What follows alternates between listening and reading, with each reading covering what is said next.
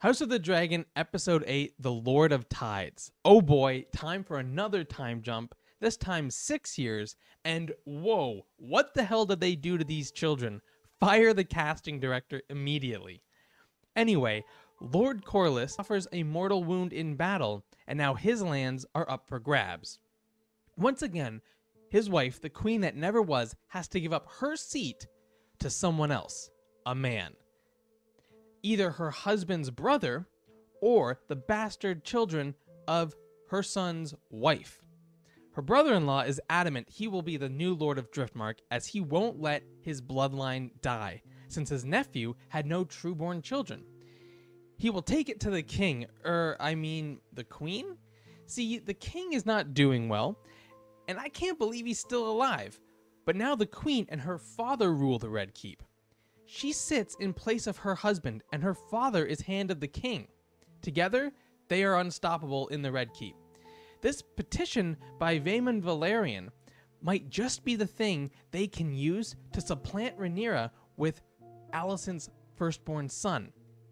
If the king's hand, her father, were to rule in favor of Corlys's brother, it would essentially be a confirmation from the king that Rhaenyra's children are not of Valyrian blood. Therefore, she would have no legitimate heirs to the throne when she takes it. Now, Alicent's eldest son is not a good dude and would be a terrible king. Alicent is constantly bailing him out of trouble as he rapes his way through the castle and abuses his sister wife. She finds solace in the fact that at least her son is a true-born male heir, and the realm will be more at ease because of it.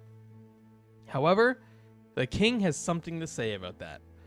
For too long, he has laid in bed while his wife and father-in-law rule his kingdom. And he has already made a ruling on this matter 20 years ago. So how dare everyone try and change his will? He will make a grand entrance hobbling towards his throne, and boy, does this guy look dreadful. How is he still alive? And none other than his brother Daemon helps him take his rightful seat. They are finally brothers once again. The king asks his aunt what the wishes of her husband were. Despite wanting it for herself, she explains it is clear he intended it to pass to his son, Rhaenyra's first husband, and then his grandson. And since the king will not recognize these children as bastards, they are to inherit the Lord of Driftmark.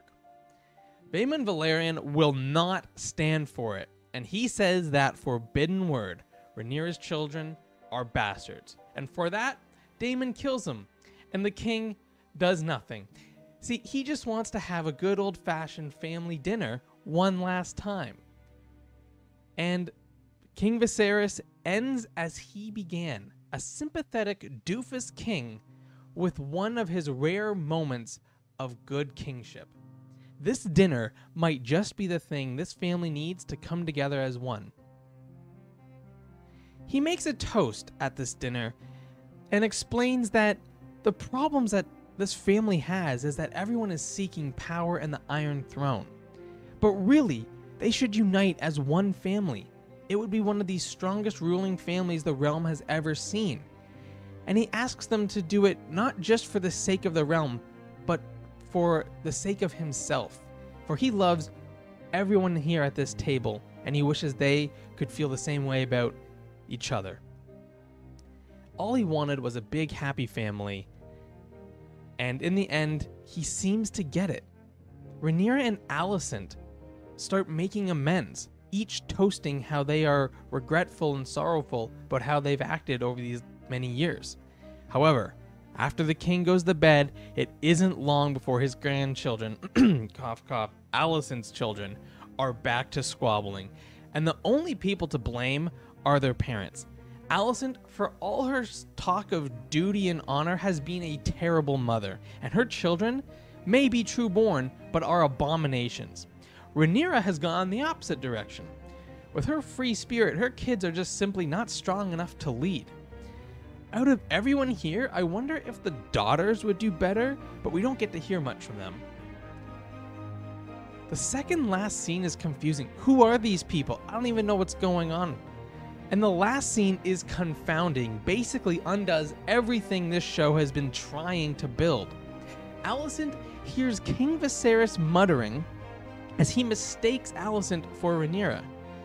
And in this muttering, Alicent believes she hears him say that he wants his third son to be heir, that being Alicent's second son with the king.